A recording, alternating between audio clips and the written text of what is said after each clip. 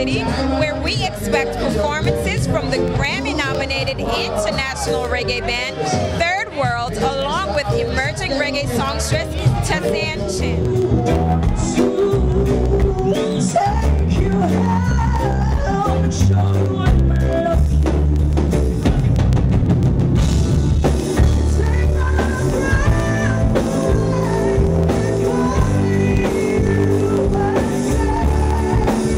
Welcome, Queen Tessanne Chin. Thank you. Back to New York City. How are you?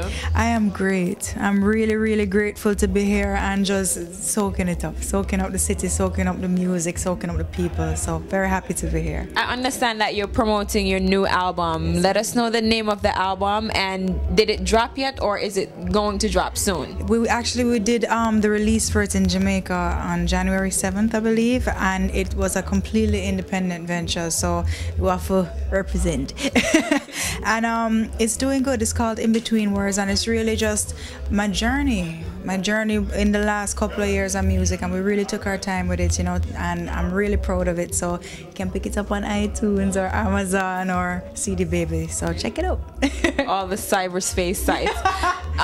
You did your debut single out there, Hideaway, and which is the single that most people fell in love with you for. How did it feel to do that out there in front, because the audience was mad? Okay, how did it feel once again to be on stage in New York? It still freaks me out because I don't understand how it happened.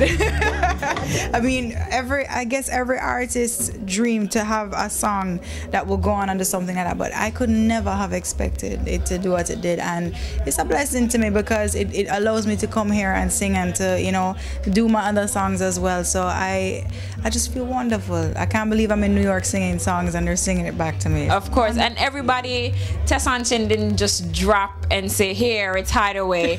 You've performed and opened for people such as Keisha Cole and Patti LaBelle and Damian Marley, just to name a few.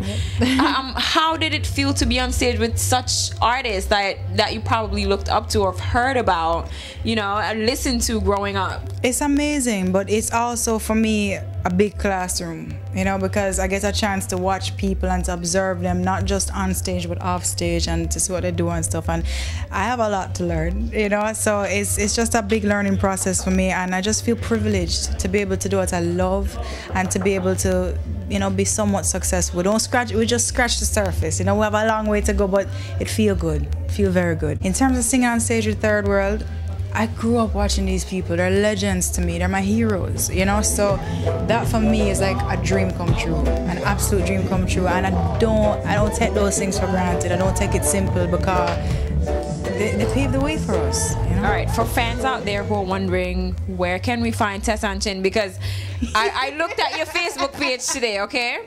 And I noticed a fan wrote on her wall, you need to send some CDs to Canada, and Canada is right there, people. I want, like, how come you don't have no CDs in Canada? Tell them where to find you. It's independent, so we're getting there slowly but surely, I promise you. That's why we made sure to do it on the iTunes and stuff first, because they can reach the whole entire world. But I realize how important it is, especially for me as an artist, to have a physical representation of something, because nothing sweet me more for open a CD and look on the booklet. Okay, that's my thing. And see yourself. But not just myself, other artists. Even that, when I saw the booklet, I need to drop down. Because if you ever know the amount of hard work and blood, sweat and tears, we nearly dashed it a couple times good. So it was a real accomplishment. But I'm coming soon, I promise. Stay with me. Yes, everyone, Queen Tessanne Chin, as Bunny Rug put it, right? Yes. Welcome back to New York, and good luck on your new album. Thank you so much. I appreciate it. Thanks for having me. We don't need another today. Just take a look around.